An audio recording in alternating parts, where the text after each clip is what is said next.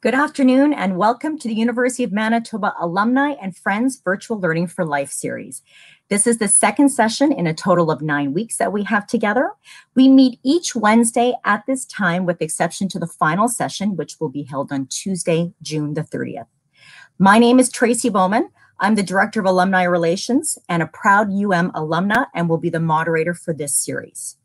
We have over 650 alumni who've registered for today's session from around the world.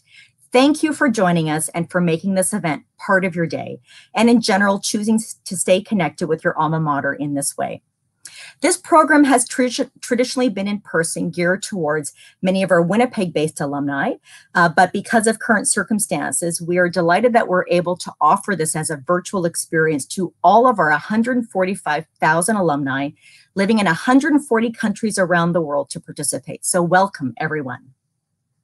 We've also been able to offer this program free of charge to all alumni and friends, thanks to the generous sponsorship of one of the University of Manitoba's affinity partners, IA Financial. Many thanks to them. Learning for Life is a very important role for the University of Manitoba, and we're so proud that we're able to showcase so many of our leading professors and researchers in this way. Now, just a few housekeeping details before I introduce today's speaker. You are viewing this webinar on a YouTube link that you will see both the presentation as well as the speaker deliver her presentation. This session is being recorded and will be posted to our website for later viewing. We've also sent you a link to a website called Slido. So it's www.sli.do with the password X065. And the reason for that website is because that is how we're going to be taking questions. And so you're able to enter your question throughout the presentation as well as afterwards. And after the presentation is done, I will be asking your questions to our speaker, and we will try to get through as many as we possibly can, but we may not be able to get to all questions. But what we will do is send all the remaining questions to our speaker, and she will be able to answer them, and we will share those with you at a later date. Now, I'd like to introduce today's speaker, Dr. Lynda Balneaves. She is an associate professor at our College of Nursing. She is a leader in the fields of psychosocial oncology, shared treatment and decision-making, and complementary and integrative healthcare. She is also the recipient of numerous nursing awards, including from the Canadian Association of Nurses, and she is also a 3-time University of Manitoba grad. So with that, Dr. Balneaves. Thank you so much. And hello, everyone, wherever you are in the world. It's a real pleasure to be speaking to you today. I was hoping it was going to be in person, but virtually, hopefully we've reached more of you. So as mentioned, my name is Lynda. I have come back to the U of M after being at UBC and U of Toronto for several years, and it's so wonderful to be back home. So today we're really going to be focusing on one aspect of my research program, which for the last 8 to 10 years has focused on how Canadians have been accessing cannabis, how the health policies around cannabis has impacted Canadians. And more recently, I've been focusing on the role of cannabis in people living with cancer, as well as I'm just moving into looking at the role of cannabis in long-term care facilities. So I'm happy to present some of this work today and comment on the larger body of evidence around cannabis in seniors. And I'm looking forward to any questions that you may have at the end. Just a little note that I am not able to address any personal health questions related to whether you should use cannabis or not, or what type of cannabis you should be using. Those are discussions that are much better with your healthcare team that actually knows your full health history. So let's dive into it. Just a full disclosure, one of the other hats that I wear is being the Deputy Director of the Canadian Consortium for the Investigation of Cannabinoids, which is a nonprofit organization in Canada that is really focused on promoting research in Canada related to cannabis and cannabinoids, and making sure that there's good education for the general public as well as for our healthcare professionals. And as a bit of a joke, full disclosure for all virtual webinars, I am wearing pants today for this presentation. So I just would like you to reflect a little bit about what kind of things come to mind when you think about cannabis, It's also been called marijuana as well. And I just wanted you to reflect a little bit on the history of this plant and this product and where we are today in Canada. You know, for some of you, especially if you're a bit older, you might remember some of the reefer madness and some of the propaganda films that actually existed around cannabis. It was very much pushed forward by the US government, a little bit by the Canadian government, as really being a substance of harm, that it would be very detrimental to Canadians to be using this substance, and that it would be detrimental to our society. And a lot of this came out of prohibition legislation that came through in the 1940s and 50s in North America. More recently, we often think about cannabis and we associate it with 420, April 20th, where we would often see many young adults showing up at our legislatures and having a smoke-in, where they would consume large amounts of cannabis. And this was really happening when people were pushing the agenda of us legalizing cannabis for recreational use. We've also seen cannabis being quite predominant in Hollywood, in the music scene, and we've often associated it with recreational use. But I'd like to encourage you to also think a little bit about cannabis, and we're seeing more and more people associate cannabis in this realm as being a potential medicine, being something that people will use as part of their healthcare plan. And for some of us, we also want to really ground our conversations and discussions around cannabis is recognizing that this is a plant that is naturally available and has a great deal of potential for us to really research and explore. And I'll dive a little bit more in terms of the complexity of this plant. I also think it's useful to kind of reflect on just, you know, where we've been in terms of the history of cannabis in Canada. You know, if you look back to the 1800s, it was very much seen as being an agricultural crop, where we had the Lieutenant Governor of Upper Canada actually giving, you know, farmers hemp seeds as a way of growing a crop that would have agricultural value for things like paper, for rope, and for clothing. However, in the early 1900s, especially when we saw opium and heroin kind of really move its way into North America, we saw it being added to those controlled substances. And so it was really shifted in the early 1900s of being a plant of value to something that could be a plant of harm. And as you move through the 1920s, the 30s, and the 40s, you really see it being embedded in our legislature and our legislation that this is a dangerous substance. However, it wasn't really until the 1960s and 70s that we actually saw law enforcement paying attention to those rules and regulations and actually enforcing it through arrests and seizures. And really, it was not until like the 1970s where we saw the Lynda Commission, where people actually started questioning about these rules and these laws and whether cannabis was that dangerous, was actually arresting people, placing some individuals in jail related to cannabis possession. Was that really worth it? Was that actually causing more harm in our society? And despite the findings of the Lynda Commission, we still saw cannabis being secured within the Controlled Drugs and Substance Act. And it wasn't until the 2000s where we really saw many legal cases come forward and court injunctions that it really kind of pushed the Canadian government and the larger Canadian society to reflect on where cannabis was being positioned with other controlled substances and whether that was appropriate or not. And so if you look more closely in the last 20 years, Canada was one of the first countries in the world that actually developed a medical cannabis program. And again, that was through many court cases where people were saying that to access a medicine that I found of value, I was having to put my liberty at risk. I was, you know, potentially going to be charged and arrested for using something that I was finding was helping me with a specific health condition. And over the next few years, we saw various iterations of those medical cannabis programs. In 2013, we saw the MMPR. What happened then is that we really saw a need to develop more licensed producers so that people had better access to a regulated, controlled supply versus trying to grow it at home. However, in 2016, what they realized is that there wasn't a sufficient number of licensed producers available. And that for those individuals that wanted and preferred to grow their product at home, that should be legally available. And then in 2018, as many of you probably know, Canada became only the second country in the world after Uruguay that actually legalized not only medical cannabis, but actually legalized recreational cannabis or non-medical cannabis. And I'm going to talk a little bit more about those regulations a little bit later on, just so that people that are in Canada, in Manitoba, are really aware of what the rules are around that. So today's webinar is really focused on facts and fiction. So I thought I would just throw out some of the comments that I've had over the last 10 years around cannabis and just some of the facts and some of the fictions that are out there. And just reflecting a little bit on who uses cannabis in Canada and why cannabis is such a popular substance. And I know I've heard a lot of people tell me, it's only teenagers that are using it, or everyone's using it.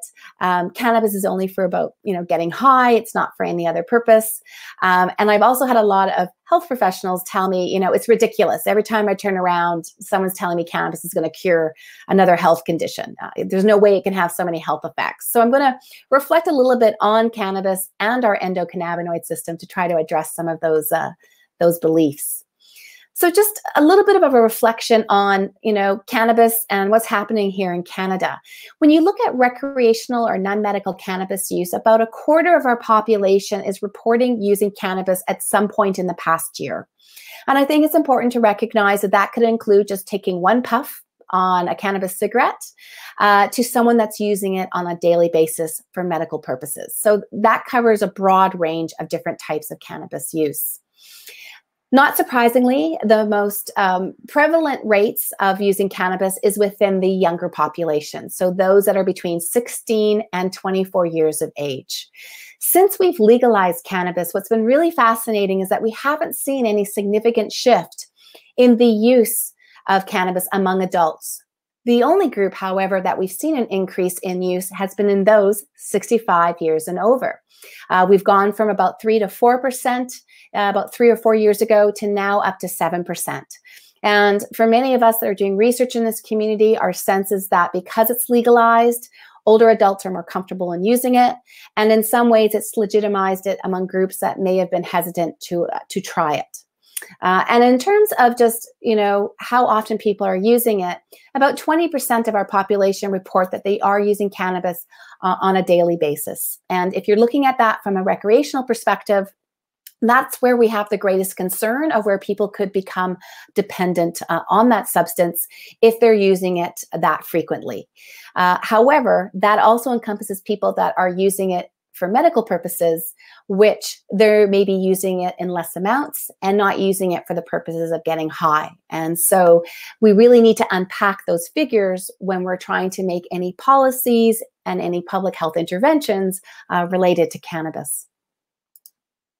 So I just want to flip us to also think about those that are using it for therapeutic purposes. And we don't have a structured independent program anymore related to medical cannabis. It's been embedded with the recreational cannabis legislation and policies.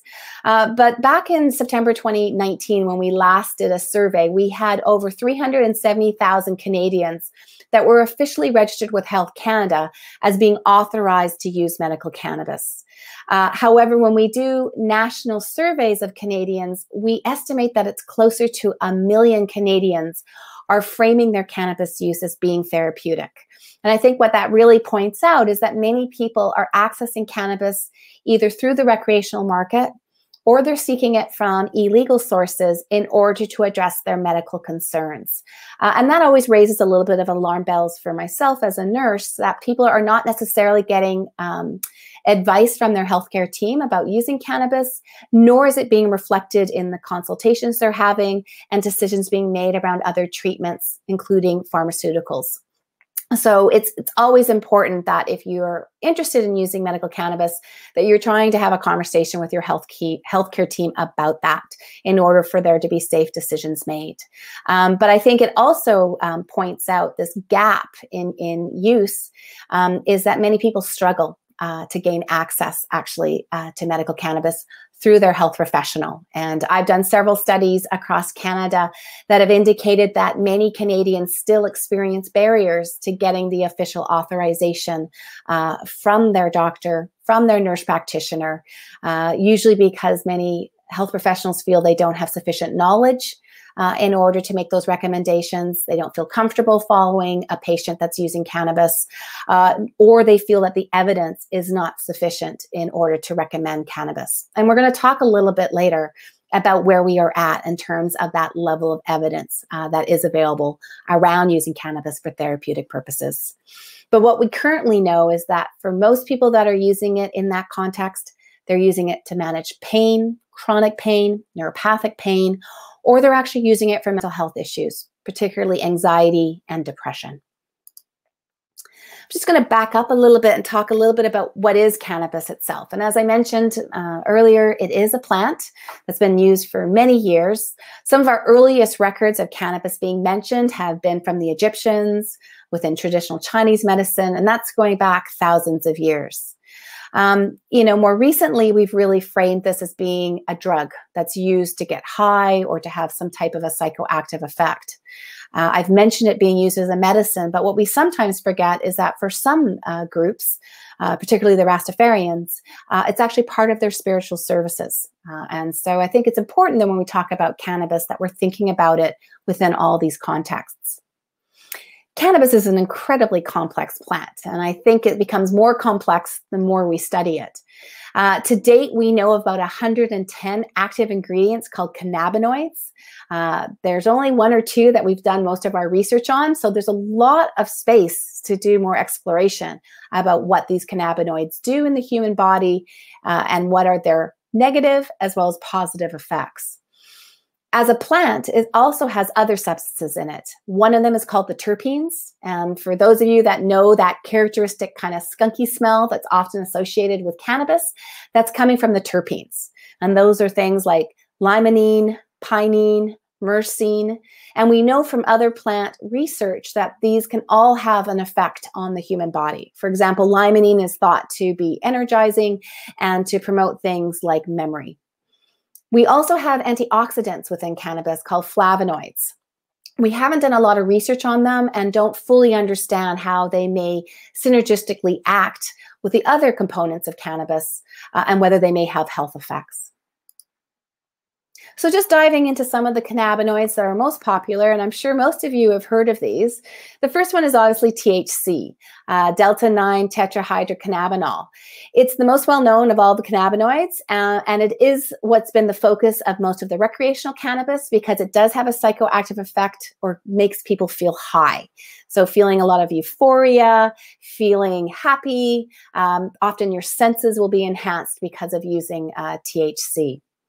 Now, cannabidiol, or CBD, is one that's really gotten a lot of attention in the last few years. It doesn't have the same psychoactive effect. It doesn't get you high, but it does have an impact on people's feelings and their cognitions. Often people will say that they feel less anxious in using CBD. They may feel more relaxed in using it, but it doesn't have the same type of high implications in terms of impacting your memory or your coordination. What's interesting about CBD is that we're really trying to just start to unpack what the impact is on the human body. I've had colleagues call it a very dirty drug in the sense that it doesn't seem to nicely fit into any of the cannabinoid receptors in our body. And so there's a lot of research going on right now trying to understand how CBD interacts in our body and what the health effects are. Now, other therapies that you should just be, or other components and cannabinoids you should be aware of, one of them is CBN, cannabinol. We've done very few studies on this, but there is some thought it may have a role around sleep management. Other ones that you may be interested in or starting to hear about, one is THCA, cannabinolic acid. It's a non-psychotropic cannabinoid, so it doesn't get you high. It's often found in raw forms of cannabis. So if people decide to, blend up their cannabis into a juice, it will have a lot of THCA in it. It's actually converted through heating into THC. So that's why we often, smoke cannabis or we burn cannabis in order to convert the THCA into THC. Now, THCV is an interesting one. It does have some psychotropic effects, so it does create people feeling high, but it has to be often used in very large quantities for that to happen. It's not as powerful as THC.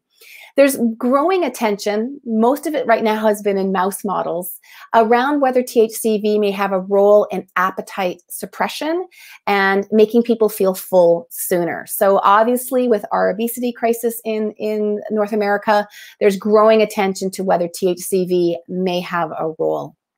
Now, what's really fascinating about all these cannabinoids is that there's a growing belief in the literature, although there's still a lot of debate around it, is that there may be an entourage effect.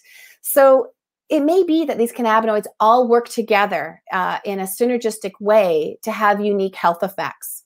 And if that is the case, it really raises some questions about how we do research on cannabis. A lot of the studies that have been done in humans or in mouse models have focused on one specific component, one specific cannabinoid, one specific drug that has been derived from one cannabinoid. And if there is a synergistic effect, it's going to be really important that we start doing research that's based on the whole plant. And I know from working with some of my clinicians that work with people using cannabis, that their clients often tell them that using whole plant cannabis has a very different effect than if you're using something like nabalone, which is pure THC. So I think this is an area where it's going to be a lot of interesting study in the coming years. And I already mentioned the endocannabinoid system, and I just want to touch on this very briefly. I'm not a physiologist, but we have endocannabinoid receptors throughout our whole body. They're actually the most widely distributed of all receptors in our body. There's a lot of different receptors, but the ones that are most predominant are CB1 and CB2. CB1 is primarily, it's the light blue one. It's in your brain, it's in your central nervous system, it's in our bones, it's in our joints. And so it's not surprising that THC is the one that really locks into CB1. And that's why we have that high that comes from using cannabis that's high in THC. CB2 is interesting because it seems to be much more located within our immune system, in our GI, our stomach, our intestinal tract, and also in our peripheral nervous system. And again, we're still trying to understand how THC and CBD fit into CB2. What's really interesting about the endocannabinoid system, one is that it was only discovered in the 1960s and 70s. So we're still trying to understand this system. Many of our medical and nursing programs don't include it in their curriculum yet. So it's not surprising that many health professionals kind of struggle to understand it. But what's really fascinating about the endocannabinoid system is it's almost a system of homeostasis. So trying to balance out reactions in our body. And that includes such things as appetite, sleep, mood, our immune function, our memory, and our learning. And as we do more and more research on the system, the more effects that we're really starting to understand. So when a health professional tells me there's no way it could have all these effects, I like to show them this photo because it literally shows that we have this system all through our body. So it's not surprising that it may have more than one type of health effect on the body. So now I just want to kind of move on a little bit in terms of just talking about some of the cannabis side effects. And I think when you use any substance, it's really important to understand that it could have an impact on our bodies, on our well-being. And I've done research in the past on complementary and integrative medicine, and I often get people saying to me, well, if it's a natural plant or product, it must be safe. It must be non-toxic. And like anything you consume into your body, there can be toxic effects attached to cannabis. So it's not a benign substance. Often people say, well, only thing it can do is get you really high. And I'm going to dive into some of the more of the side effects that cannabis could potentially have. I also get the question a lot, like, can you die from cannabis or you can't die from cannabis? And just to answer that one right off the bat, we don't have any instances of people dying directly from the consumption of cannabis. You would have to actually consume, I saw one person did a Bayesian analysis looking at modeling of cannabis use from smoking, and he indicated that you would have to have a whole trunk full of cannabis to actually get to the point where you had negative health effects to the point that you may die.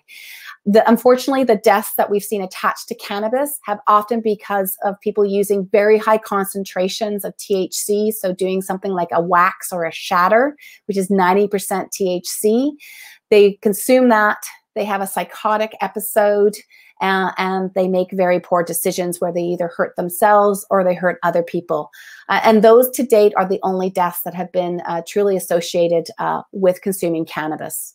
We have had some instances of young children consuming large amounts of cannabis and have had, severe hospitalizations, including comas. But we've had very few deaths that have been attached to those types of things. And the main reason is that, unlike opioids, cannabis does not directly affect your brainstem to the point that it impacts whether you're able to breathe or not. So I'm going to jump into a few more of the health effects, some that may be well known and some that may not. The one that I often have heard and a lot of people don't seem to be aware of is the potential impact on your heart. It does increase your heart rate when it's first consumed. It also can lower your blood pressure. And we have seen, not only in older individuals, but also in younger individuals, case studies where people have had heart attacks and strokes. And so it is recommended that if you do have any type of heart condition, that it's important that you consult someone before consuming cannabis. We also know that if you smoke cannabis, if you're using a cannabis cigarette, that it can have a negative impact on your lungs. It can worsen asthma, obviously bronchitis. If you're using product that has any type of fungal material attached to it, we often see that in illegal sources of cannabis. It can increase the risk of lung infection, and it can worsen cough. There has been a large research team over the past 20 years that's tried to show the link between smoking cannabis and lung cancer. They've not been able to find any link. There is a potential that some components of cannabis may actually kill cancer cells. And also, we smoke cannabis differently than tobacco. And so there hasn't been a clear link. The only link to any types of cancer and smoking cannabis has been related to germline cell cancers, so things like testicular cancer. And that's the only link we found to date. I also wanted to make a little note around nausea and vomiting. And I think a lot of people think about using cannabis is something that you use when you have chemotherapy, or let's say you're on an antiretroviral for HIV/AIDS, and that it helps with nausea and vomiting. And there is pretty good research to suggest that it can help and augment other antiemetics you may be using. However, if you use large amounts of CBD, we have started to see case studies where people end up with stomach upset as well as nausea and vomiting. We also have a syndrome called hyperemesis syndrome, which can happen when people chronically use high doses of THC, and people end up with this cyclical vomiting where they really can't stop, and they often have to go to the emergency room to get it addressed. And for some reason, we find a hot shower seems to stop the vomiting. But again, this is usually in people that are using it in high amounts and using it every day. Obviously, THC using cannabis can make you feel kind of tired and relaxed and sleepy. And we've seen this both with high THC strains as well as high CBD strains. So that's important to know if you're going to work, if you plan on doing something like operating machinery or driving a car. It's always important if you're consuming any substance, natural health product or cannabis, that you think about your other medications that you may be using. Both THC and CBD are processed through some of the drug metabolism pathways that other drugs are metabolized in. So all the, P450s and the different CYP pathways, they can be impacted by THC and CBD. So particularly with CBD, we see it interacting with Coumadin or warfarin. So if you're on any type of a blood thinner, it's really important to talk to your healthcare team, including your pharmacist, to make sure there isn't going to be a negative interaction. If you're using any kind of sedating medication like barbiturates or benzos, again, it's important to have that conversation to make sure that you're not having adverse effects from combining those two types of substances. And obviously, if you're using something like alcohol, you need to be aware that if you're using a high THC cannabis, that you may see an exacerbation of, feeling high, feeling discoordinated, being at risk of falls. So just being aware of how you're combining your substances. And for those of you that, are younger, or those that may have, grandkids or children that are thinking about getting pregnant, there's been a little bit of a belief among some individuals that I can't use medication during pregnancy, but maybe I can use cannabis to help with things like morning sickness. And there's actually a fair amount of concern that in using cannabis during pregnancy, we do see early labor as a consequence. We're starting to see some impact on fetal growth because the endocannabinoid system seems to be integral to how our brains develop and how our nervous system develops. And we're starting to really unpack what the long-term consequences are in terms of consuming cannabis during pregnancy, consuming cannabis while breastfeeding, and whether it's going to negatively impact children going forward. And then lastly, I've already mentioned this, but if you're using cannabis that's from an unregulated source, from the illegal market, you always have to be concerned whether it's contaminated with other substances, whether it's been treated properly, and whether it's free of things like bacteria and fungi, which can cause other health problems. There's been a lot of kind of urban myths that cannabis can be contaminated with things like fentanyl.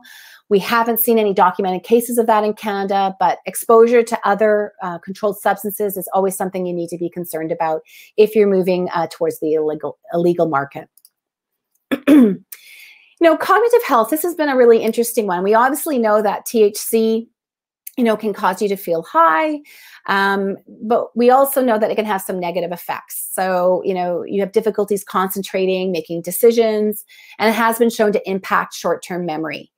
And the greatest effects on cognitive health and ability to process information has been really seen in people that are using it every day in large amounts, and also for people that are using it very young, starting to use it before their age of 16 years. And we do know that with the brain development, that our brains continue to develop until the age of 25. And because of the role of the endocannabinoid system in that brain development, there's been some real concerns about people using cannabis before that age. However, we're just starting to get the studies coming out, the fMRI studies, where they're actually scanning and visually looking at the brain and looking at people that are using cannabis regularly, those that use it very infrequently, and those that don't use it at all. And currently what we're seeing is that up to the age of 16 and up, there doesn't seem to be a lot of impact and difference across the amount of cannabis that's being used. We need to start doing those studies with the younger population, and obviously there's a ton of ethics around that, so that has not happened at this stage. But we really do need to kind of unpack how dangerous is cannabis use for which age groups, and how do we best protect them. And what's interesting is that we do have some large-scale studies that are starting to come out. This one was a systematic review and meta-analysis of all the studies that have been looking at the use of cannabis and how it's impacting adolescents and young adults related to their cognitive functioning. And what's interesting is the study really showed that in these younger individuals, when they used cannabis, there was definitely some negative effects in terms of their cognition, but a lot of that disappeared when they stopped using it for at least 3 days. So perhaps these effects that have generated a lot of concern are very short term, or maybe they're only short term for this group of individuals, but they may be more long-term for younger individuals. And this is where we definitely need a lot more research so that we're better able to talk to these different groups and make sure that we're providing good public health to them. Now, in terms of mental health, as I mentioned, a lot of people use cannabis to manage some of their mental health concerns. We do see, though, that when people are using high THC strains, they end up with a lot of psychosis and panic attacks. And I personally have witnessed this among my social network. We also know that high THC strains, they don't necessarily cause schizophrenia, but for people that have a family history of schizophrenia are likely to develop it. We see it developing much earlier than we would expect. So it may actually kind of just increase the timeline around schizophrenia. There's also a moderate link to depression disorders in terms of people have increased ideation around suicide and also increased attempts. So it's a bit concerning that people may be using cannabis to address their depression, but it may actually be making it worse in some individuals. We don't see a lot talking about anxiety disorders. Beyond that, in terms of social anxiety, cannabis may actually increase the risk of that. Although if you look at using high CBD strains, it actually seems to improve social anxiety. And I'm going to get into that a little bit further in our presentation today. And then lastly, around public health or mental health, I do want to have this kind of, this is the elephant in the room around cannabis, is this notion of addiction. And that's not a language that I've used because it doesn't have the same hallmarks as other types of addictions, particularly related to opioids. But we definitely do see about 1 in 10 people ending up with a dependency on using cannabis. And when they stop using it, they will see some minor withdrawal symptoms around being anxious, trouble sleeping, and concentrating. But it's not as long-term and as severe as we see around an opioid withdrawal. But this is still an issue, and this can have a lot of negative impacts on people's lives going forward. And obviously, if you use very high THC strains, you may have severe intoxication to the point that you may need to seek medical care. But just to put it into context, and I love this study. It was done in Scotland where they talked to a full range of people working in addiction medicine. And they asked them to rate the harms posed by different substances. And you'll see that cannabis is at the very right-hand side of that graph as having the lowest harm to self score. Whereas something like alcohol is actually fourth from the top in terms of potential harm. So I think it's always important that we put cannabis in this type of context. I also think it's important to recognize that for those people that are struggling around using cannabis, that there are some great resources around harm reduction about how to use cannabis safe. And one of them that I would really recommend is the Canada's Lower Risk Cannabis Use Guidelines, which is really a common sense approach to using cannabis in a way that's going to limit its risk, particularly around addiction and around dependency and harm.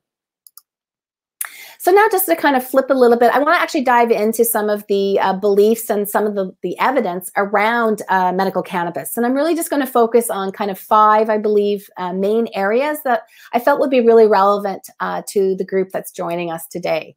And again, these are just some of the beliefs that I've heard over the years that, cannabis isn't a medicine, it shouldn't be used by older adults.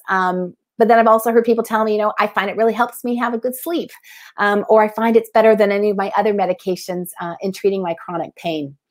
And with that segue, let's actually jump into talking about cannabis and pain. And, we've had numerous studies over the years, starting back in the 1950s and 60s, where they were particularly looking at some of the pharmaceutical forms of cannabis. So things like nabilone or Marinol, and really looking at the role of THC in the management of pain.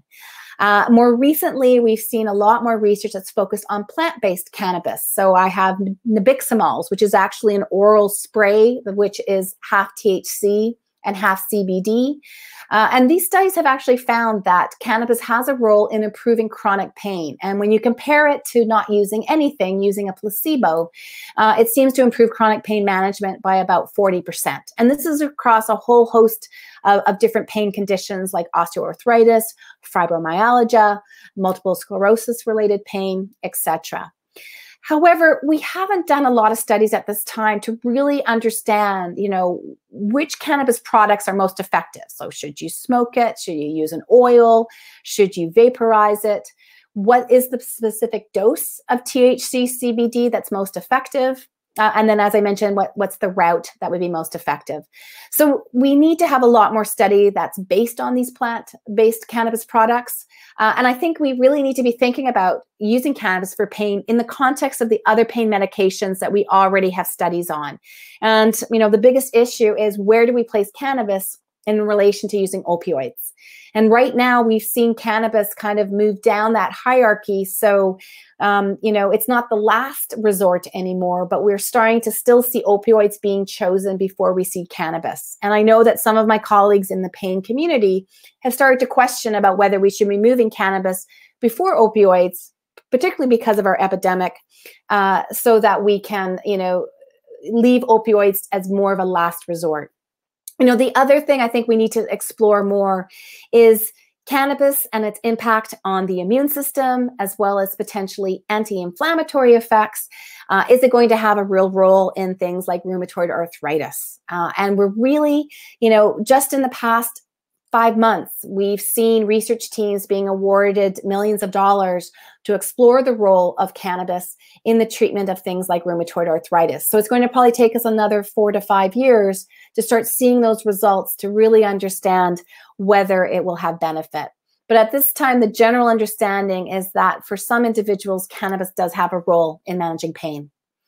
The other one I wanted to touch on is sleep issues. And this is a lot of anecdotal information suggests that people find it helpful if they're dealing with insomnia or they're having trouble staying asleep. And there's actually fairly good evidence from a variety of different trials looking at improving short-term sleep outcomes around people that have things like sleep apnea, where they're stopping, breathing during their sleep. People that are struggling with chronic pain and it's impacting their sleep issues. But we don't have a lot of trials that have specifically considered cannabis and sleep disorders. So we actually need to start seeing those trials that are specific to sleep apnea or are specific to sleep latency issues. Most of the studies to date have focused on the dibiximols, which are quite expensive. So again, we need to see more research on the plant-based ones.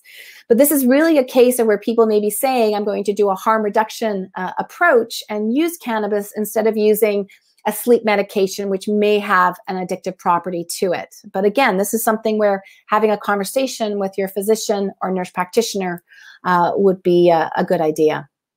So just talking a little bit more about anxiety, there's definitely been growing interest in the role of cannabis, particularly CBD, in managing anxiety disorders. But we don't have a ton of trials at this time. Most of the trials to date have been really focused on psychology students at universities that have social phobias related to speaking in public. Some of the small trials, like we're talking 24 people, have found that it may be helpful to use CBD.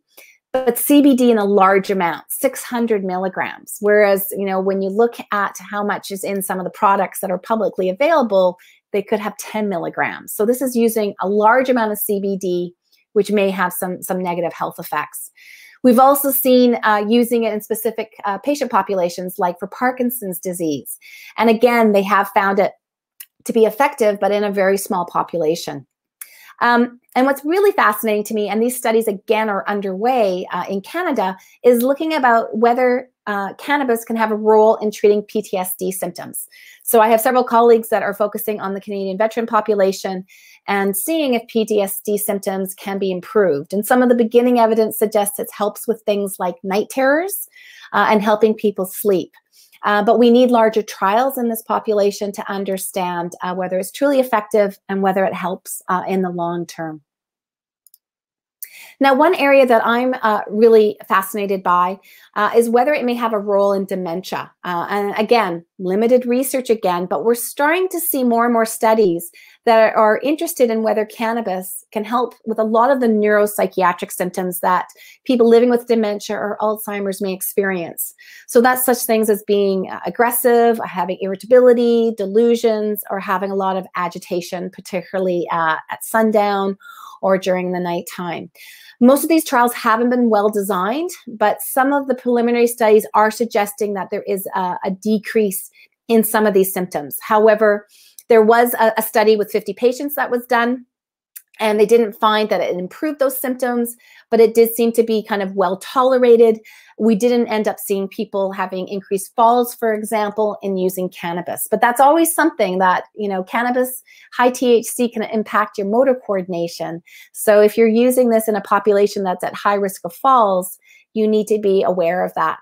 One of the criticism of the dementia and Alzheimer's studies focusing on cannabis right now is that the dose of the THC may be too little, and that we need to be considering not just THC, but also CBD.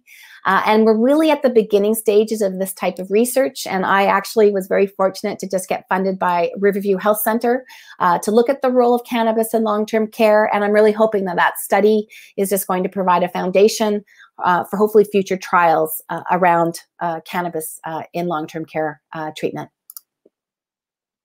And then the last kind of condition I want to touch on is Parkinson's disease. And I was very fortunate to go and speak to Parkinson Disease Foundation of Canada last year in Montreal, and really starting to hear some of the beginning evidence that's coming out regarding whether it can help with some of the muscle spasms, coordination issues, as well as some of the mental health issues that come alongside Parkinson's disease.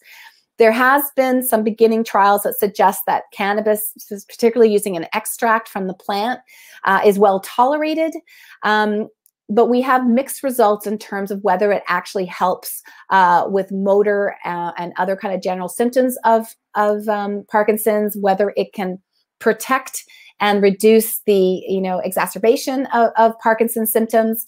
But overall, people in the latter study where they focused on CBD actually found improved quality of life and improved overall well-being, which may mean that it's addressing some of the anxiety that Parkinson patients may be experiencing alongside their condition.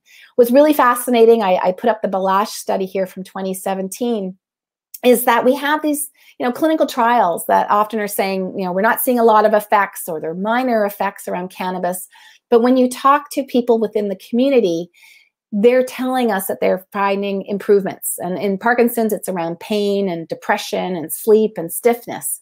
And so this really goes back to us talking to patients and family members and understanding what they're using in terms of cannabis and what are the outcomes that they're finding from that. And then having that information inform the trials so that we're making sure that we're using the right type of cannabis and the right dose, and really being driven by what's happening at the bedside, and then going back and doing the proper trials around it, which is obviously very different than most drug trials and how they're conducted.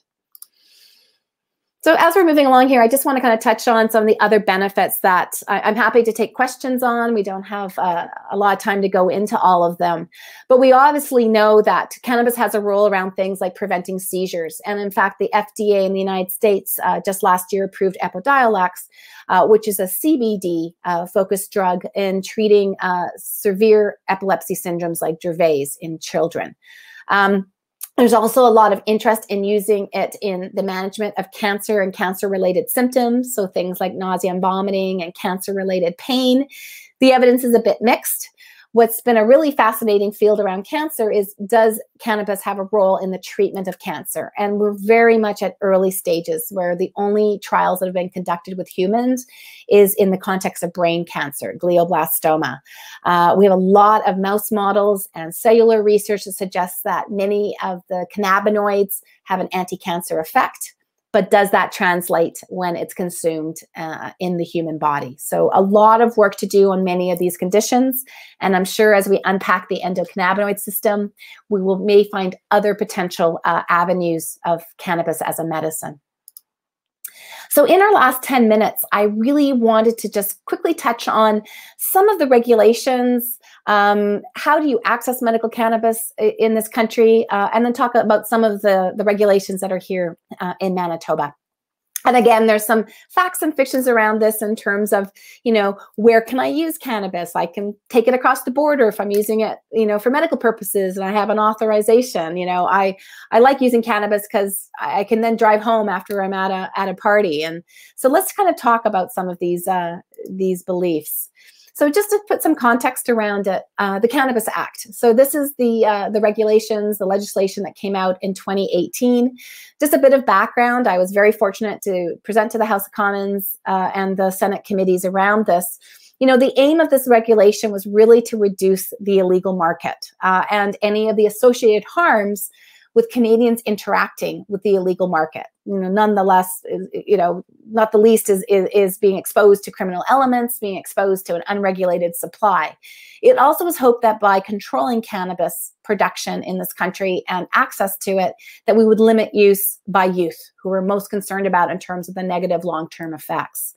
So at a federal level, you must be 18 or older to use cannabis. You have to purchase it from a licensed producer, or you're allowed to grow a very limited amount at home, 4 plants of a certain height. And in public, you can only have 30 grams of legal dry cannabis or equivalent if you're using something like an oil. And there's really stiff penalties if you're engaging youth or children in any ways with the cannabis market. Now, we have a little bit of a patchwork quilt in Canada in terms of our regulations. So while we have this federal bill, we have all these separate regulations across the different provinces and territories. So here in Manitoba, we actually raised the age to 19 years and that you're not allowed to grow cannabis in your home unless you have a medical authorization to do so. And you have to purchase it either through a retail store, a storefront, or online, which will then send it to your home by a courier. Now, if you look at the regulations that are specific to medical cannabis within the Cannabis Act, you can get authorization either from a physician and in most parts of the country from a nurse practitioner. You can grow it at home, or you could designate someone to grow. So for example, if you're in an apartment and you don't have the space to grow it, you can designate someone to grow for you, or you can get it from a licensed producer. And you're allowed to have a 30-day supply. So, and that's up to 150 grams of dried cannabis. And as most people in Canada order around 2.5 grams, this is a very generous amount that you can have in public. And you can order it through an online store, or you can purchase it from a storefront. However, the storefronts are recreational only. And so if you're trying to claim that purchase on third-party health insurance, that often won't be covered. And so your best bet is to go through the actual online stores with your authorization form. So in terms of how you specifically access medical cannabis, as I mentioned, you have to talk to a doctor or a nurse practitioner, and you have to get a medical authorization form completed. You then register online with a licensed producer, specifying, having your medical document in hand, and you also will have a registration form that will specify the licensed producer, as well as should have some direction in terms of the type of cannabis you want, in terms of the species, the amount of THC, CBD, whether you're going to have dried cannabis, you're going to have an oil, and then it will be delivered through mail order or through Canada Post. Not all physicians and nurse practitioners are comfortable in trying to figure out the amount and the type of strain that you're using. And sometimes that's a dialogue that happens between the patient and the health professional. And sometimes the patient is kind of driving that boat a little bit more than the health professional. And that really points to the need for us to have more evidence that is getting to our health professionals and to our patient communities so that we have a really informed conversation about that. One of the big changes around the Cannabis Act, before you had to register with one licensed producer, and if you wanted to change that producer, you had to go through the whole process again, is that you're able to more easily transfer it to a new licensed producer, an LP, or you can split it. So if you like your dried product from one licensed producer, but their oils are better somewhere else, you can actually split that dose.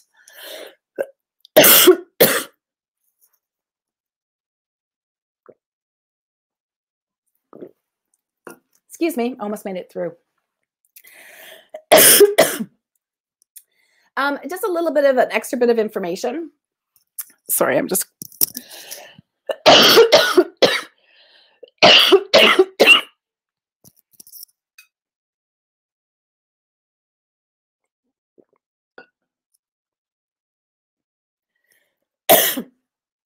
Sorry about that. So I get a lot of questions about Manitoba and where you can consume it if you're doing medical. Sorry.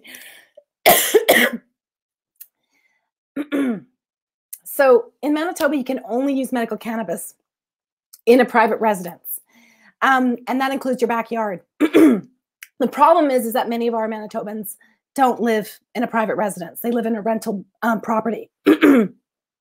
So you do need to have a conversation with your landlord about whether that is acceptable or not. And that's why many people choose not to use dry product and smoke it or vape it, so that they can use it in an oral form, a tincture form that is less visible and less disruptive to other people that may be living in your building. It's really important that you do understand that there's a lot of restrictions around outdoor public spaces and where you can use medical cannabis. And it's a lot of common sense in the sense that you're not supposed to use it where other people are present. So around restaurants or on patios, you know, where there are children. So in playgrounds, in water parks, public beaches, bus shacks. So there's a lot of restrictions, and it's important that you understand them so that you're not putting yourself in the way of law enforcement. And again, it's about maybe thinking a little bit about where you use what type of products, especially if you're wanting to or needing to use them in public. And that's why we see a growing number of people using medical cannabis are doing so through oral routes, using oils and tinctures, because it is more discreet and less noticeable. Sorry about that. I've talked a lot about this already. I don't think I need to get into a lot of different details. It's important that if you go to a storefront or if you're going online, that you are aware that there's a lot of different products out there. Concentrates are not legal. If you're seeing them on a website, that is not a legal source of cannabis in Canada. Edibles just came online in the past few months. You know, mainly in things like chocolates. We haven't seen a lot of beverages come out yet.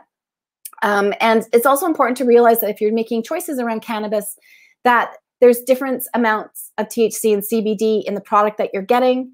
And we always recommend that people start low and slowly go up. So using a low THC strain might be great if you're using cannabis for the very first time. We also think it's important you consider the ratio. There has been some research to suggest that CBD may help mitigate the high that people feel associated with THC. And so a general recommendation within the clinical field has been that people use a 1-to-1 ratio. So if you're going to use 2.5 milligrams of THC, you use a 2.5 milligram of CBD attached to. So it's that 1-to-1 ratio.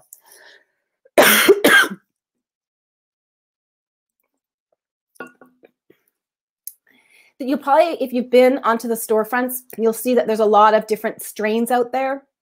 To be honest, you know, they talk about indica, sativa, or a combination, a hybrid. There's not a lot of great evidence in terms of those being different. And in fact, with all of the different breeding that's gone on, we often find that there's no pure indicas or sativas that actually exist.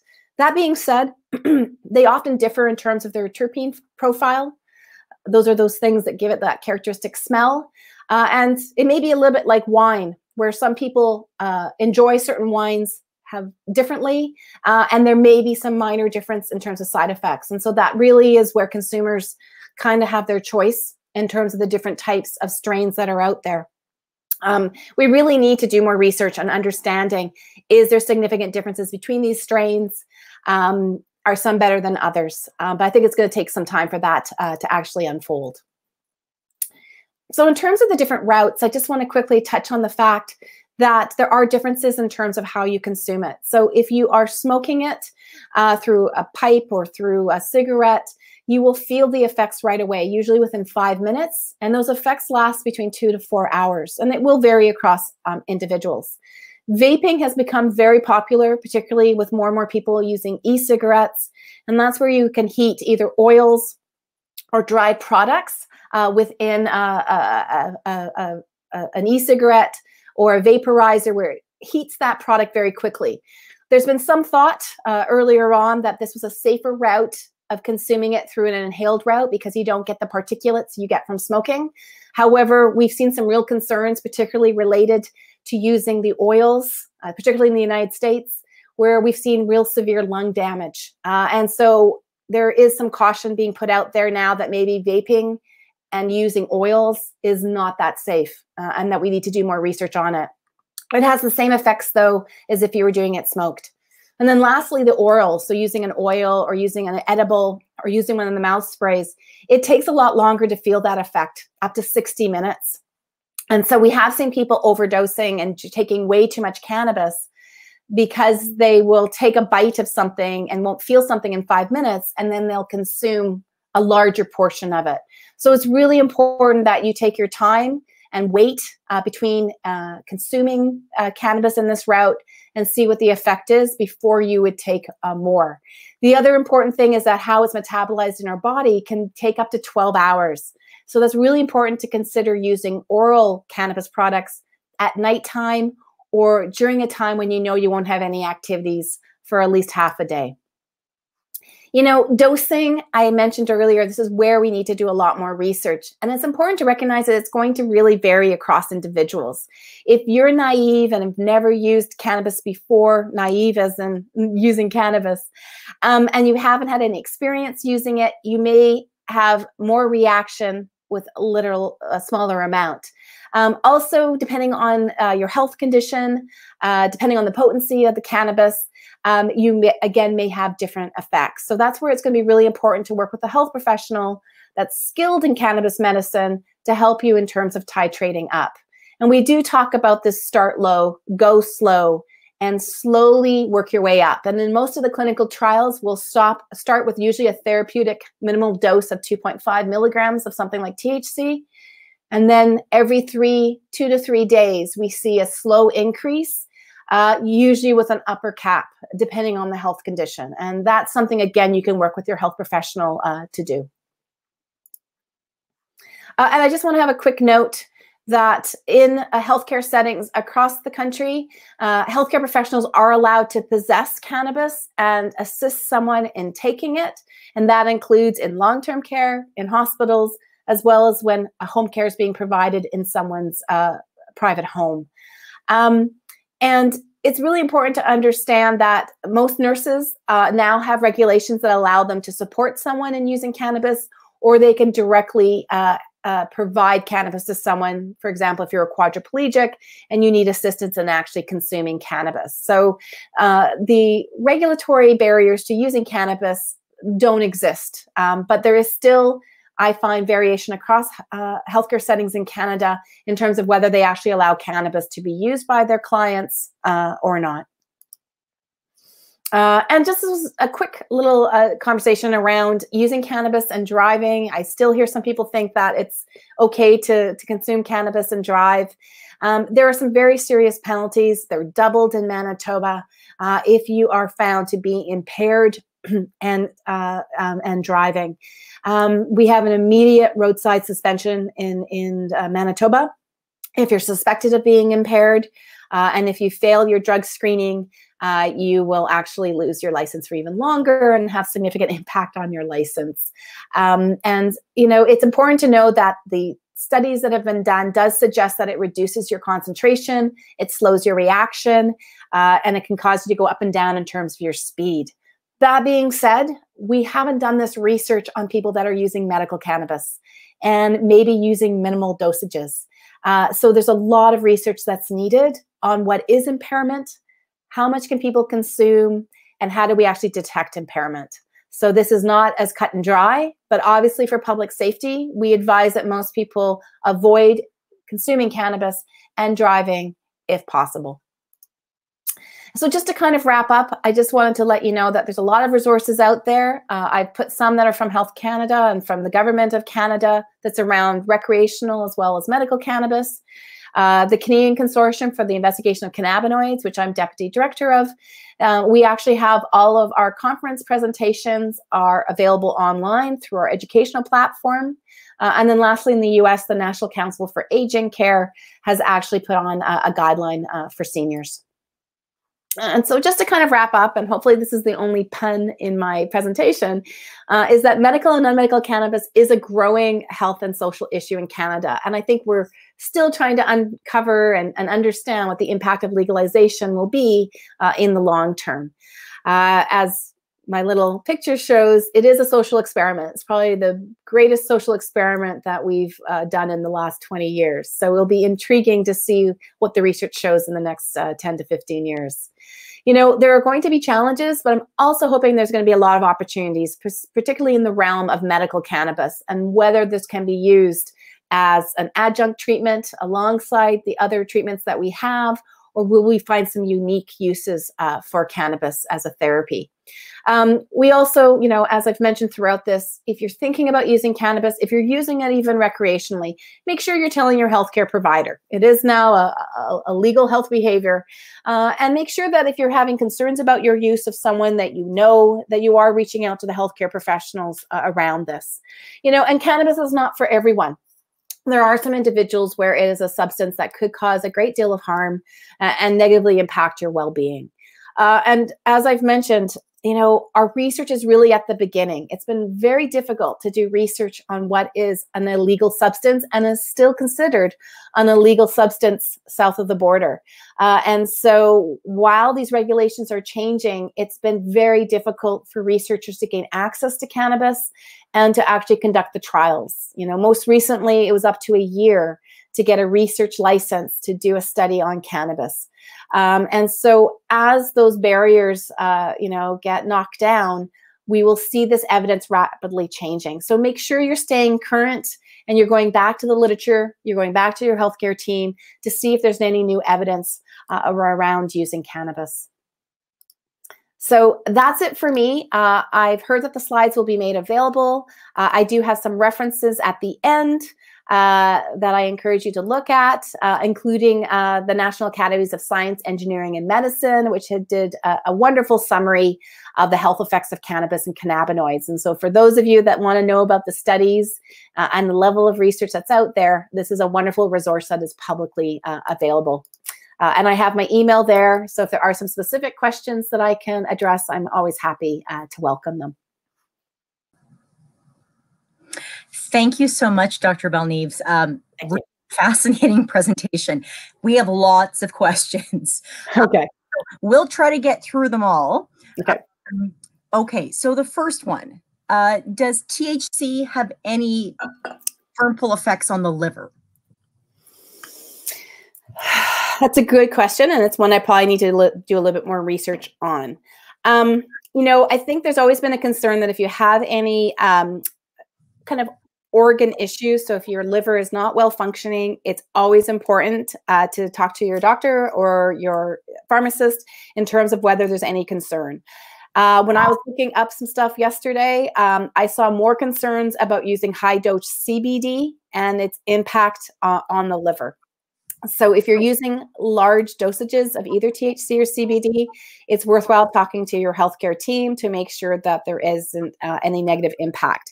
If you have any issues around your liver function, you have to recognize that it may not process cannabis the same way for another individual.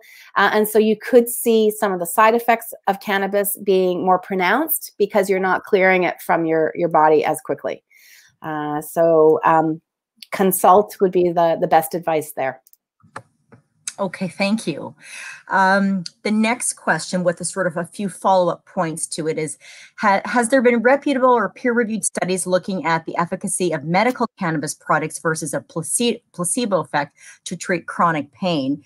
And there's a few points just in terms of follow-up, in terms of some longitudinal studies conducted by Dr. Peter Fried. I think his last name is at Carleton University, who's done some longitudinal studies on children whose mothers were regular cannabis users during pregnancy, as well as regular use of cannabis through their youth, including effects on educational accomplishments. So anyway, if you wanted to comment on any of that. Yeah, so I'll be honest, I don't know Peter's work well. I know that there's been several teams, and I think Peter's team was just funded through the CIHR Cannabis Team Grant to continue doing that work. There's a team here in Manitoba with the breast milk bank that's also been looking at exploring the long-term impact on kids, particularly as they hit school age in terms of their school performance. To me, that research is really at the beginning stages. I'd have to dive into Dr. Fried's work a little bit more to see what the findings were. But I think we are concerned because of the role of the endocannabinoid system in brain development, that when it's kids are exposed in utero, when they're exposed in early ages to cannabis, particularly through breast milk, that it may reduce. I know some of the beginning studies suggest that they may have slightly lower school performance due to that exposure. But again, we need to really tease out how much exposure, what type of exposure to really unpack those effects. And sorry, what was the first question was around, comparing cannabis to placebo. Right. Mm-hmm. Yeah. And so, there's been so many different studies done, be it pharmaceutical forms of cannabis compared to placebo.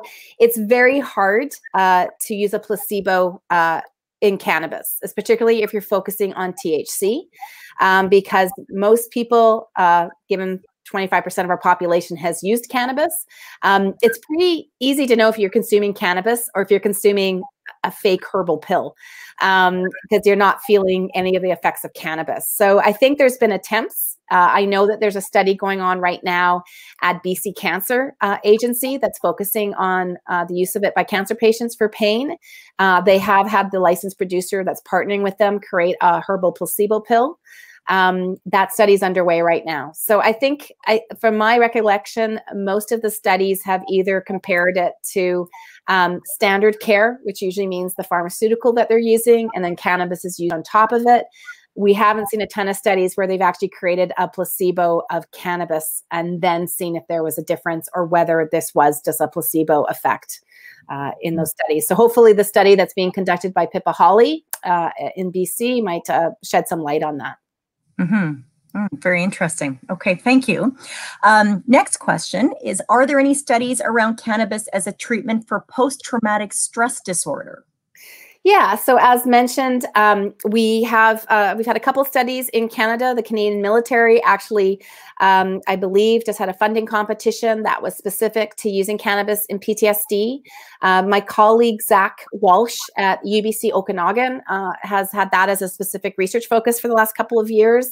That research is still ongoing right now. I know there's been a couple of smaller studies that have suggested, basically based on veterans' experiences, that cannabis does seem to help, particularly related to the night terrors. So having those very traumatic nightmares that wake you up and make you unable to fall back to sleep.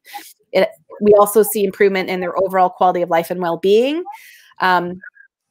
I think they're really just trying to understand now whether it also helps with some of the anxiety and the depression that's attached to it as well. And again, hopefully through Zach's work and this research program that was funded by the Canadian military, we'll be able to get more conclusive findings around that. And it's not just for military. We really need to expand that to look at first responders as well. Mm-hmm. Okay, thank you. You may have mentioned this as well, a little bit this on this next question, but does the use of cannabis have an effect on glaucoma, and does it have an effect on Parkinson's? Yeah, so I think I covered Parkinson's. I think the jury's still out. Glaucoma has been interesting because it was kind of the first health condition in which we actually felt cannabis could have a role. And I think, the literature and the research has really advanced to the point that we actually are saying that it doesn't have as much of a role. In fact, that it seems to have a very short-term impact on intraocular pressure attached to glaucoma. But then that effect doesn't seem to be long-term. And in fact, the concern has been that people are using it and then having only short-term effects, which could end up meaning that they're going to have even more long-term damage. And so the current clinical understanding is that the medications that we have for glaucoma are much more effective long-term than trying to use something like cannabis. Okay. The next question is there any way to measure motivation changes in long-term cannabis users? So this isn't an area I've dived into to a great extent, because that's more around the realm of using it recreationally. I know that I've seen a few studies, particularly looking at psychology students, looking at youth and children that use cannabis, that there have been some studies that have attempted to look at motivation and shifts in motivation. I know that if you look at the National Academy's summary of cannabis use, particularly in young children, that they do feel that the evidence supports that there is a reduction in motivation, particularly around school performance, as well as things such as seeking career choices, getting jobs, and things like that. I can't talk about specifics in terms of how they've actually motivated or how they've measured motivation. But I think a lot of it's been around whether they've attend class, whether they're completing homework, and whether they're doing other kind of milestones like applying for jobs and things like that. Mm-hmm. Okay. Super. Thank you. Now, the next question is, are there any long-term cognitive deficits from cannabis use? Is this related to the amount used weekly, monthly, occasionally, and is it related to how it is consumed? Yeah. So I think I covered some of this.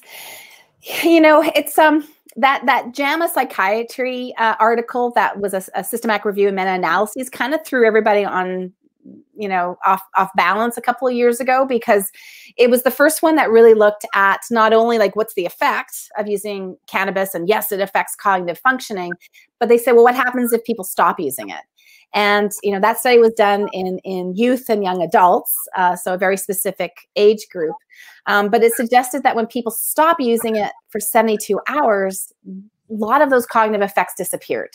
But what we know is that there's a lot of people, 20%, that use it every day. And so the concern is that for those that are using it every day, and we do know that your cognition gets worse the more THC you use. So if you're a long-term user that's using it every day and using high amounts, you probably will see a perpetual issue with your cognition, that you may have, long-term or short-term memory issues. You may have trouble concentrating if you're using large amounts of cannabis every single day, because the results, the impact is not getting washed out. You're not saying, okay, I'm using it on the weekend once, and then by Monday, it's gone, because you're using it every day. So that's our current understanding.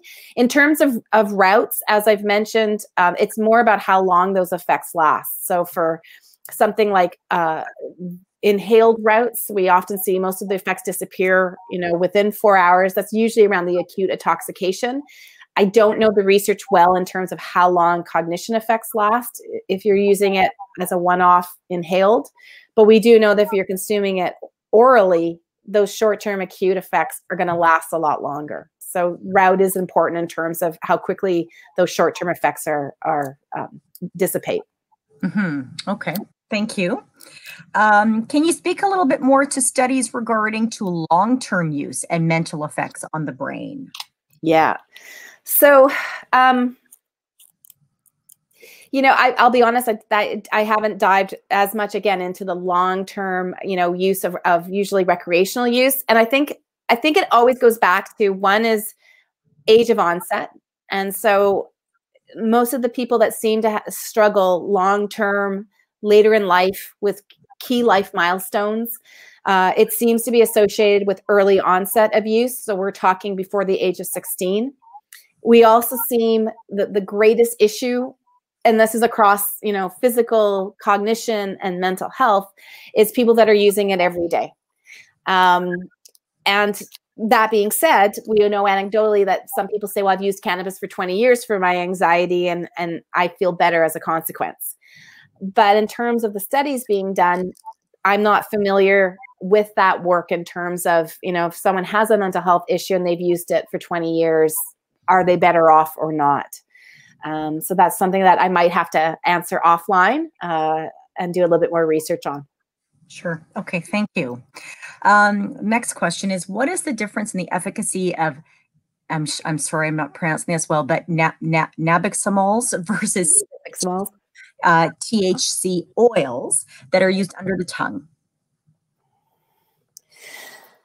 Yeah. So I'll be honest, I haven't, we're barely at the stage of just doing a trial on cannabis alone, be it nabiximol or be it THC oil versus whatever, and a pharmaceutical. We barely have any trials out there that are really like nabiximol versus THC versus this. And we do have some, but again, I'm not sure which condition this participant is referring to. I've seen a few studies looking at chronic pain, looking at neuropathic pain that has compared nabiximols to THC. I can't remember if it was an oil or if it was, something like nabilone. My recollection is that particularly for things like neuropathic pain, we're tending to see nabiximols do better than just pure THC. And I think it goes back to the type of condition, whether it has an inflammatory component, an immune component to it, because we really do think that CBD may have a role and that part of the endocannabinoid system around immunomodulating effects, around inflammation.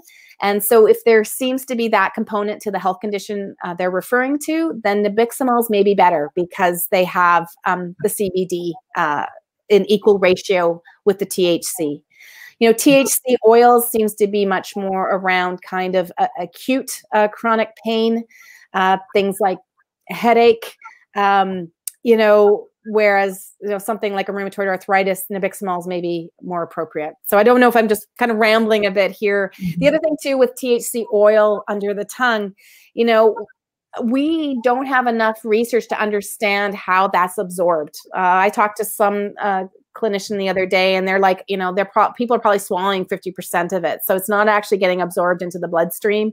It's actually doing the second pass through the gut. And so it may be slowing down absorption. So I think comparing different routes of administration is still a huge kind of black hole for us still.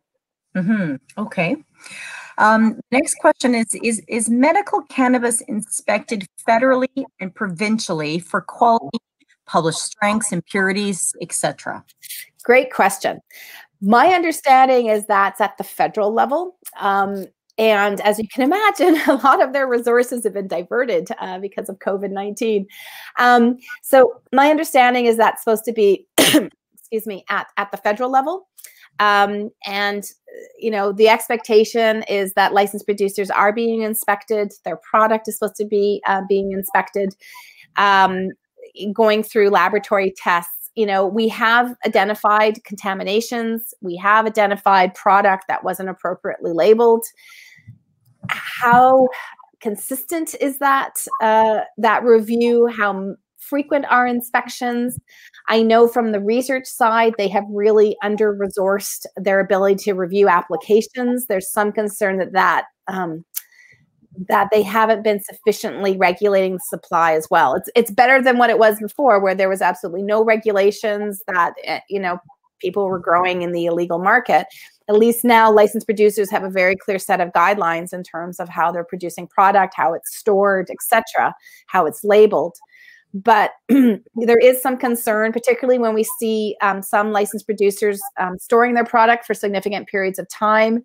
Is there a degradation of the supply? Do we see a reduction? I think we need to do a lot more research, and that's hopefully part of a study that was just funded actually at the University of Manitoba with Lauren Kelly leading it. That's looking at the use of cannabis among children for medical purposes. They're actually going to be doing a national study where they'll be getting product from the parents and from the children that are using cannabis. And they're going to be looking at the quality and the THC and CBD quantities in that product. So that's going to give us a little sense of, from the medical realm, how accurate that material is, that product is, and are people actually getting what they're paying for? So, you know, it's a good system. You know, I think there's still, unfortunately, some holes in it in terms of monitoring it. Mm-hmm. Okay. The next question is, how are facilities like Riverview here in Winnipeg managing the logistics of supporting residents to smoke? Great question. And that's what my research study is hoping to look at. We literally just got funded a couple of weeks ago.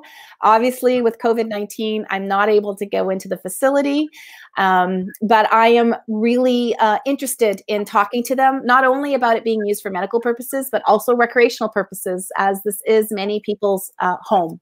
And so at this time, I can just share from personal experience, because my mother was a resident at Riverview, that there was, I was informally told that I should not ask about cannabis use and whether it was a possibility in that setting.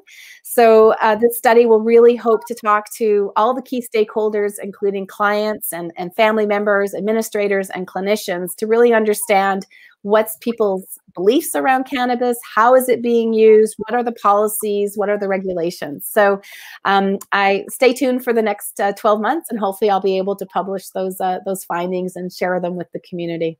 And we'll have to bring you back. Exactly.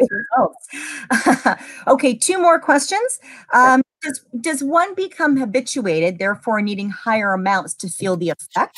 Does that fade with the break in use? That's a great question. And you know what? From most of the research that I've seen, people need to be often titrated. So many people are like, hey, I'm good at 2.5 milligrams of THC. I don't need to go higher. Some people might have to go up to 7.5. The studies that I've seen, and my main area has been around oncology, around cancer, we have not seen an escalation in dose. If they've seen an escalation in their pain, then yes, we may need to increase the amount. But for most of the stuff I've seen around pain, people have gotten a very steady state, and they haven't really seen that kind of level of tolerance that we see in something like opioids. There's been a few studies I've seen that suggest that there could be a potential for tolerance to develop, but it does not seem to be at the same extent as something like the opioids, which is, again, one of the reasons that people in the pain community in particular are quite excited by cannabinoid-based medicines to avoid some of the concerns they have around opioids. Okay. And I think this is a really great last question, which is, cannabis has been around forever.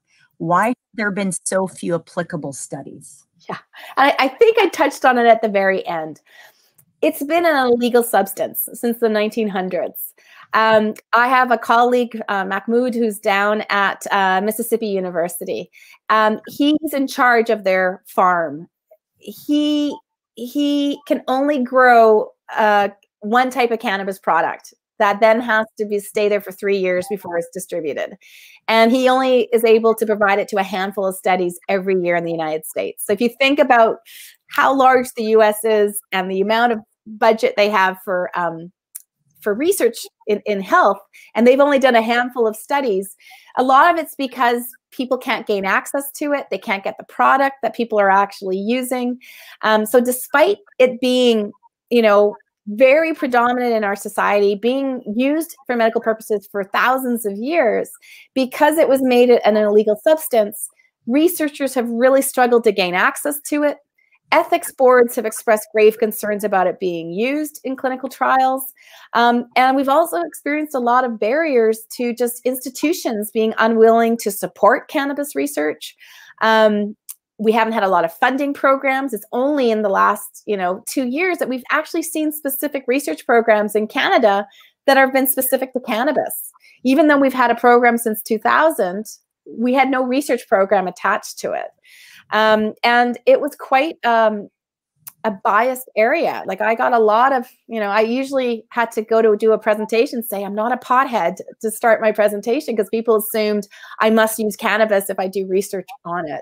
So I think there's just been a lot of stigma, a lot of bureaucratic barriers, a lot of legal barriers to doing the research. And even now, waiting 12 months to get a research license when your study is only 2 years long is a huge barrier. So we hope it's going to get better, but we still have a lot of ways to go. The other thing, just as a side point, is that trying to do research on a plant-based medicine that is a complex substance, that is not a paradigm that most clinical trialists are used to. They're used to one component, one product, easily standardized in a lab. It's a little bit more challenging when you have a plant in front of you that has 100 and some components, and you can't guarantee that every batch is going to be identical to the previous one. So lots of challenges, but the good thing is there's a ton of people across this country, throughout the world, that have all jumped onto the cannabis research bandwagon. So I think you can expect in the next 10 years, we're going to have some amazing results come forward. And a lot of it will be coming out of the University of Manitoba, which is awesome. Which is, very exciting. One last question came in just as you were talking, if you don't mind. We have just a few minutes left. Can you explain how cannabis can be both an appetite suppressant and stimulant? Oh my gosh, that's a great one. I don't know if I could answer that. I think a lot of it's going to depend on us unpacking the different components of it. So while THCV, it really seems to have this suppressant quality and reduces your appetite. THC increases it. So, if you have a way of just isolating THCV, or you get a strain that's really high on it, it may actually suppress your appetite. Whereas if you're using something that's high in THC, you get what's considered the munchies. Now, that's a really simplified response to that. I don't know the data well, but I know that there's a lot of researchers in the labs that are really trying to unpack the role of cannabis and the endocannabinoid system on metabolic syndrome. So things like diabetes, its role in obesity, and what part of the endocannabinoid system is triggered, which is, has an implication in terms of managing obesity. And so I think we're still unpacking how cannabis can be used to suppress people's appetite. Or is it really about suppressing their appetite? Is it more about trying to change the metabolism of our food and how it's taken up within our bodies? So I think there's going to be several different avenues that's going to relate to how cannabis impacts our food consumption and how it impacts our weight and our overall health. So I can do a little bit more research on that if that's sent as a question, and see if I can give a little bit more of a grounded answer in terms of how does it seem to have these two effects. It's a good question. Yeah, no, and lots of really great and informed questions. So thank you so much, Dr. Balneaves, for that really fascinating presentation, for giving of your time, of all the questions, and thank you to everybody who's on the line, who's participating, whether person or whether you're going to listen to this after the fact. We really appreciate you being part of this and making the Virtual Learning for Life program part of your day. We will be sending all of you a survey to follow up because we'd like to get your thoughts and feedback. And please do provide your thoughts and feedback, as it's really the only way that we're able to improve and continue this type of program. So if you've registered for next week, which is on May the 20th. Our speaker is Dr. Michael Yellowbird, who is the Dean of the Faculty of Social Work, and he's very new to the University of Manitoba, and he will be speaking on mindfulness meditation. So please, if you haven't registered for that, I encourage you to do so. Everybody have a great week. Please stay safe, and thank you so much for participating today. Thank you.